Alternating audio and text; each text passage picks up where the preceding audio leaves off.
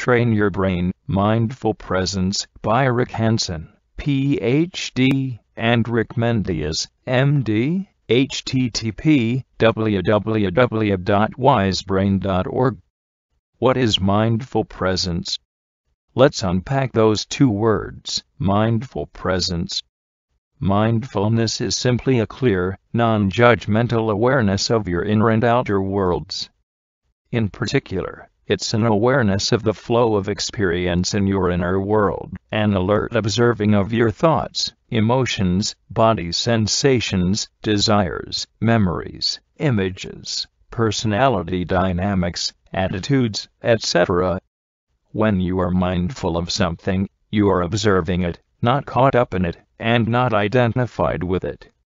The psychological term, the observing ego, considered to be essential for healthy functioning, refers to this capacity, i.e., mindfulness, to detach from the stream of consciousness and observe it. Other terms for this capacity include bear witnessing and the fair witness mindfulness. It is an everyday psychological capacity, not some kind of lofty mystical state. To quote an unidentified meditation master, even children, drunkards, madmen, those who are old or those who are illiterate, can develop mindfulness. Presence refers to the stability of mindfulness, which means the degree to which you're grounded in awareness itself. With practice, awareness becomes increasingly your home base, your refuge, rather than the contents of awareness. You abide more and more as the field of awareness upon which experiences arise, register, and pass away.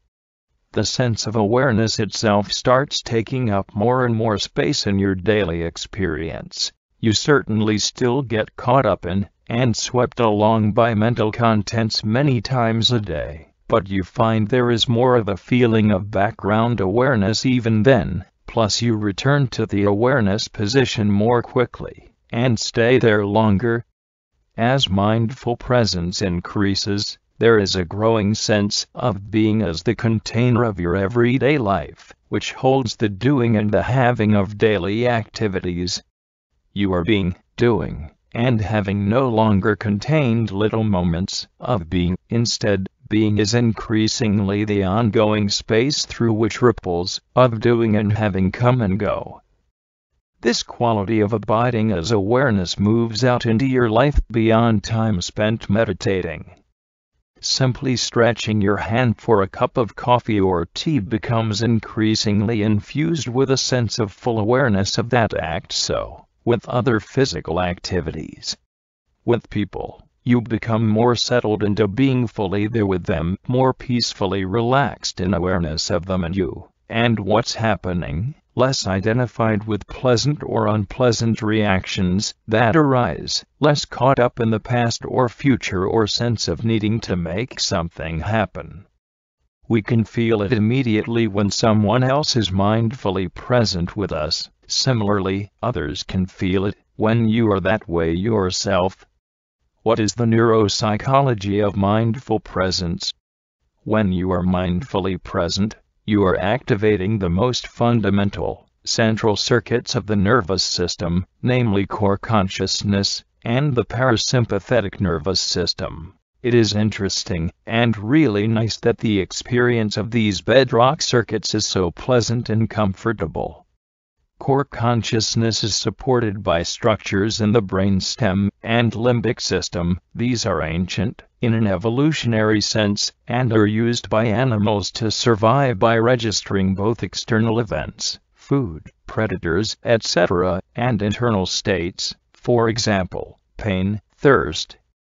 The parasympathetic wing of the autonomic nervous system is responsible for the fundamental maintenance of bodily functions, including breathing, heartbeat, digestion, rest, and sleep. Its complement is the sympathetic nervous system, which is responsible for both go-get-it responses to opportunities and fight-or-flight responses to stress. Even though that sympathetic wing gets a lot of attention in our go-go, consumer pleasure, aggressive, action movie, video game culture, the parasympathetic system is more central. You can live without your sympathetic nervous system, but if your parasympathetic nervous system were deactivated, you would die quickly. The parasympathetic nervous system was the topic of the first class in the Train Your Brain series, and for more information, go to the Wise Brain website and download the talk and article from that class. Why develop mindful presence? Parasympathetic nervous system. Mindful presence feels good in its own right, relaxed, alert, and peaceful. Not contending with anything, no struggle. In addition to the inherent, experiential rewards of mindful presence, studies have shown that it lowers stress, makes discomfort and pain more bearable, reduces depression, and increases self-knowledge and self-acceptance. To quote the father of American psychology, William James, the faculty of voluntarily bringing back a wandering attention, over and over again, is the very root of judgment, character, and will. No one is master of himself, if he have it not. An education which should improve this faculty would be the education par excellence. But it is easier to define this ideal than to give practical directions for bringing it about. At a deeper level, mindful presence is the counter to our habitual state of mind, which a Thai meditation master once summarized as lost in thought. To quote Jack Kornfield, "You become mindful of the constantly changing conditions of sight, sound, taste, smell, physical perceptions, feelings, and thoughts. Through mindfulness practice, you begin to experience how conditioned the world is, and how these conditions constantly change. To free ourselves, we need to quiet the mind through some mindfulness in meditation. Then, instead of identifying with the changing conditions, we learn to release them and turn toward consciousness itself, to rest in the knowing." Ajahn Chah called this pureness, the original mind, unresting in the one who knows. The senses in the world are always changing conditions, but that which knows is unconditioned. With practice, we can be in the midst of an experience, being upset or angry or caught by some problem, and then step back from it and rest in pureness. We learn to trust pure awareness itself.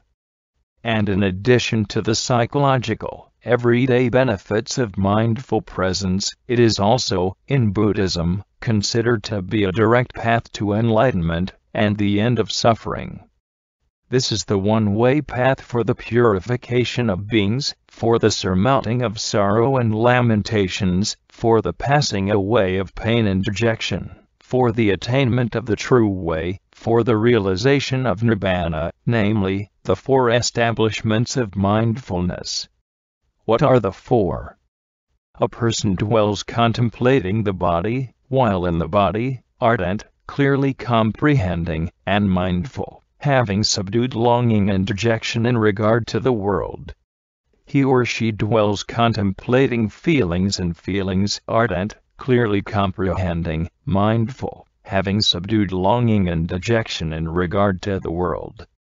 He or she dwells contemplating mind and mind, ardent, clearly comprehending, mindful, having subdued longing and dejection in regard to the world. He or she dwells contemplating phenomena and phenomena, ardent, clearly comprehending, mindful, having subdued longing and dejection in regard to the world. This isn't the place to get into detail about that quote, though I invite you to let the feeling of it carry you along. And for more information, you can go to the article on our website about the Eightfold Path, and read the section on right mindfulness. But in passing, it is worth noting that, contemplating body and the body, or feelings and feelings, mind and mind, phenomena and phenomena, means being simply aware of immediate, experiential phenomena, as they are without conceptualization or commentary. Just the sensations of the rising breath in the belly. just the subtle feeling of a sound being mildly unpleasant, just the sense of consciousness being contracted or spacious, just a single thought emerging and then disappearing, just this moment, just this. There's a pithy summary of the simplicity of pure experiencing in the advice the Buddha gave to a man named Bahiya. Bahiya, you should train yourself in this way. With the seen, there will be just the seen. With the heard, there will be just the heard. With the sensed, touched, tasted, smelt, there will be just the sensed. With the cognized, thoughts, feelings, etc., there will be just the cognized. In sum, imagine being in a lovely and peaceful meadow, with a train full of thoughts and feelings and desires rolling by in the distance. Normally, as this train approaches, we tend to become drawn in, and we hop on board and get carried away, or lost in thought. On the other hand, mindfulness allows you to see the train coming, but have the presence of mind to stay in the meadow. And whenever you get swept along by the train, as soon as you notice that, whoosh, you return immediately to the peaceful meadow, to the refuge of mindfulness. Concentration tune-up. Steady mindfulness requires overcoming the natural and evolutionarily adaptive tendency of mind to scan endlessly and think of new things. So the basic capacity to steady the mind, called concentration, as a shorthand, is a condition for mindfulness. Right here, if you like, you can do a little tune-up of concentration skills as a foundation for the mindful presence exercises we will be presenting further on. Instructions. You could take 10 minutes or so to just concentrate on one thing. You can pick whatever object you like, but we will give instructions in terms of the sensations of the breath felt around the upper lip. If those are too subtle, you could also use the sensations in the belly. For concentration, it's generally best to pick a single, focused object of attention, such as the sensations of the breath in one area, rather than the feeling of breathing overall, and stick with that object rather than moving from object to object. So let's get started. Sit in a relaxed yet comfortable position. Eyes open or closed, whatever works for you. Eyes closed often helps people focus on the breath. If you feel sleepy, you could open your eyes or stand up. Try to be aware of the sensations of each breath, inhalation and exhalation, from beginning to end. It's okay to have your mind wander some. Just return your attention to the breath. Be kind to yourself as you do so. If you like, you could count each breath and start over when you get to 10, or if you lose track. Try to be with each breath as a fresh, unique breath, an individual in its own right. Increase your attentiveness if you feel it starting to crumble or wander. Keep watching your quality of intention and focus. You are watching the watching to make sure the watcher is doing a good job. You'll be getting increasingly absorbed in the sensations of the breath. Okay, let's dive in. However much time you like. Okay, how was that for you? What helped you stabilize attention, steady your mind? Basic mindfulness. Next, we are going to shift to a standard form of mindfulness meditation, in which you keep maybe a third of your attention on your breath, or something else that helps stabilize and anchor your attention. With the rest of your attention, you are simply aware of whatever else streams through awareness. Remembering the metaphor of the meadow, you are not getting caught up in the trains of mental contents, but simply watching them go by. You may find it helpful to softly note some of those contents, including more global states of mind, such as thinking, worry, itching, pressure, coughing, peacefulness, quiet, restlessness, doubt, self, etc. If your mind wanders, just bring it back to the breath. If it is wandering a lot, maybe take a minute to re-establish concentration on the breath, so it is your only focus for that minute, and then resume the standard mindfulness meditation. You may find your mind growing very quiet, or peaceful, or happy. Then those states of mind are what is present in awareness, and you can be mindful of that. It is all right to have a gentle quality of investigation, of curiosity, but this is not the time to psychoanalyze yourself. You can get caught up in investigation just like any other mental content. It's also all right to register insights into yourself individually, or into the general nature of mind or existence. You can take a moment to digest the insight, so it becomes a part of you and available for reflection later, and then return to the formal mindfulness meditation. Instructions. So let's begin. Find a comfortable posture. Find that stable anchor with the breath. Take a few breaths and be aware of their sensations. Okay, let's dive in. However much time you like. Okay, how was that for you? Could you get a sense of spacious awareness, through which the contents of the stream of consciousness flowed? Open space mindfulness. Now we are going to distill that mindfulness meditation down to its very essence, abiding as awareness primarily, with little involvement with, or even sense of the contents of awareness, almost indifferent to them. The focus is on the open space of awareness itself, which is the name often used in Tibetan Buddhism for this sort of meditation.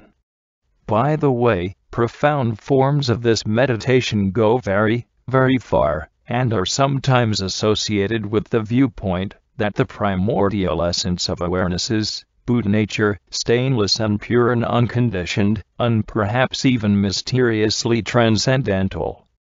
We are not aiming so high, and instead pursuing the everyday skill of being aware of awareness itself, and being able at will to rest for at least seconds at a time, in such a way that awareness is the bulk of what one is experiencing, rather than its contents. You'll note I spoke of seconds at a time. A few seconds spent abiding primarily as awareness are great. In the beginning, it is normal for that sense to crumble, and for the field of experience to become dominated, as it usually is, by various thoughts and feelings, desires, and plans, etc. With practice, the duration of your abiding as awareness will lengthen, but for now, it's just fine to go into and out of it. You'll also note that I keep using the word resting. Abiding as awareness is rooted in a deeply rested feeling, which is of course the epitome of the experience of the parasympathetic nervous system, whose motto is rest and digest. Even more fitting, perhaps, is the motto of the Turtle Club: start slow and taper off. In fact, a traditional instruction for open awareness meditation is to imagine how you would feel at the end of a long day of good work, and you come home, and just sit down and rest. That sense of abandoning yourself to resting deeply, with a related feeling that it is healthy to do so, is a doorway to abiding as awareness. Here's a quote from a Tibetan Buddhist teacher, Yongey Mingyur Rinpoche. Rinpoche's a title, like Sensei. If you truly want to discover a lasting sense of peace and contentment, you need to learn to rest your mind. Only by resting the mind can its innate qualities be revealed. The simplest way to clear water obscured by mud and other sediments is to allow the water to grow still. In the same way, if you allow the mind to come to rest, ignorance, attachment, aversion, and all other mental afflictions will gradually settle, and the compassion, clarity, and infinite expanse of your mind's real nature will be revealed. Since you are taking your home in awareness itself, the contents of mind don't matter much. This includes perceptions such as sights and sounds. That is why people are encouraged, as they become more practiced with this mode of meditation, actually, this mode of being, to do it with their eyes open. Since sight is such a central sense, literally about a third of the cerebral cortex is devoted to visual processing. If you can become relatively disengaged from what you see through being deeply invested in awareness itself, then you've come a real way. You can experiment with this yourself during the brief meditations we are about to do, and try them sometimes with eyes open and other times with your eyes closed. A couple more tips, and then we'll try it. Some people find that it helps to bring to mind the spacious or luminous quality of awareness, though sometimes the effort to sense spaciousness or luminousness simply turns them into more contents of mind, when in fact you want to disengage from contents. You may find that when you are resting in awareness, that thoughts and feelings come and go almost out of sight, as it were. That's fine. To quote Mendius Rinpoche again, the real point of meditation is to rest in bare awareness, whether anything occurs or not. Whatever comes up for you, just be open and present to it, and let it go. And if nothing occurs, or if thoughts, and so on vanish, before you can notice them, just rest in that natural clarity. How much simpler could the process of meditation be? Don't worry if it seems hard at first. Awareness is completely natural. You are aware right now, right? In open awareness meditation, you're simply abandoning involvement with everything except awareness itself. Since awareness is your natural home base, your natural resting state, Mother Nature is on your side as you settle more and more into simple awareness. But keep in mind that resting in awareness is a skill like any other, and therefore takes time to practice. Try not to be frustrated or angry with yourself if this doesn't come easily for you. If you bump into difficulties, there will still be benefits, since you will be gaining a good deal of insight into the activities of mind that carry you away from simple awareness. Instructions. Let's try this for 1 minute. To repeat, get a sense of resting deeply, not trying to do anything at all, with your body deeply relaxed, especially the trunk of it, and simply have most of who you are in the moment be just awareness. Okay, here we go. About a minute. Okay, how was that? Let's try it again, this time for 3 minutes. Okay, here we go. About 3 minutes. Okay, how was that? And now let's try it again for a few minutes, but this time, how about trying it standing up with your eyes open? Okay, here we go. About 3 minutes. Okay, how was that? Conclusion. Try to be as mindful as you can in daily life, and see what that's like. Try to take your sense of mindful presence from exercises, like in ones in this article, or from your meditations, and bring that out into the world. Enjoy. Factors of concentration. Ardent, diligent, resolute, and mindful. These factors support steadiness of mind, particularly applied toward mindfulness in meditation and daily life. Different things work for different people, so see what's best for you. The examples used referred to the breath, though other objects of attention could be used. Factors. Have a clear and stable object of attention. Pick a single, specific object of attention, such as the sensations of the breath in one area of the body, rather than the feeling of breathing overall, and generally stick with that object rather than moving from object to object, though occasionally it works to shift to one or two other objects. Set your intention. Resolve to keep your mind on its desired object. Be kind. Wish yourself well, and try not to be self-critical or too goal-directed. Relax. Calm your body, and release any sense of stress or emotional upset. Be alert. Perhaps energize your body in advance with some stretching, or choose times for contemplation that support alertness. If you feel drowsy, open your eyes, stand up, or imagine light. Brighten the mind with a mild surge of what could feel like adrenaline. It is actually norepinephrine. Feel safe. Bring to mind things that help you feel as safe as possible, such as knowing you're in a protected place, recalling others who love you, etc.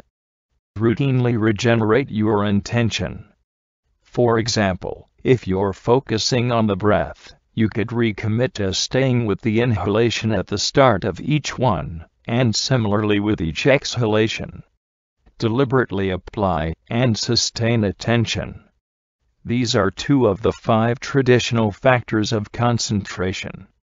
Appoint an overseer. Imagine a part of the mind that keeps watching how well your attention stays focused on the object. Regenerate the sense of that overseer if it starts to fade. Use verbal cues. Softly, in the background of your mind, you could count each breath from 1 to 10, starting over if you get to 10, or lose track. Or softly note the sensations of the breath, in, out, or rising, falling. Enrich the stimulus. Orient to each breath as a unique, fresh breath. Explore the details of the sensations of it. Adapt your practice to your nature. Some people naturally need more stimulation than others. If that's true for you, try concentrating while walking very slowly or during other movements. Encourage positive emotions. Be mindful of, and even intensify, positive feelings. Bodily bliss and happiness, contentment, tranquility are 2 other traditional factors of concentration. If these feelings become intense, they could become the new objects of attention. Be comfortable with neutral experience. Accept that most experience is neutral, and need not prompt looking for pleasant experiences. Receive the object of attention. Rather than going out to the object, let it come into your awareness in an effortless way. Be receptive rather than active. Be devoted to the object. Cultivate a sense of warmth and friendliness toward the object. Abandon all other interests. Be uninterested in anything other than the chosen object of attention during the time you are concentrating. Renounce everything else. Remind yourself you'll have plenty of time later to think about other things. Push away distractors. Be aware of distractions arising that might capture your attention, and before they take full form, gently disengage from them, even with a sense of lightly batting them away, and returning to the object you've chosen. Settle into absorption. Encourage a growing unification of awareness with its object, with everything else receding into the background of awareness, falling away. Encourage one-pointedness. The last traditional factor, this is a sense of experience being one whole unified percept. It usually arises when absorption deepens, and is also characterized by a growing equanimity and quiet in the mind. Trust yourself. There is a natural intelligence in the mind, and you will find your own way to deepening concentration.